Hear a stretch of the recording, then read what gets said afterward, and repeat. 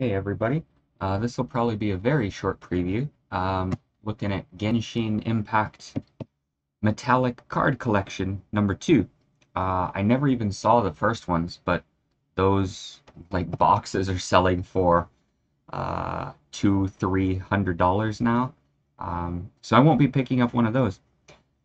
But I guess one box, 20 packs a box, seems to be a 30 card set. And it looks like every pack is 2 cards, which I wasn't expecting. So uh, that seems like I might be able to get a full set out of one box, but I wanted to be sure. So, there's a preview. I've got 2 boxes. I'll probably open one today for a video, and then, as usual, save the other for later. That's it. That's our preview. Very fast.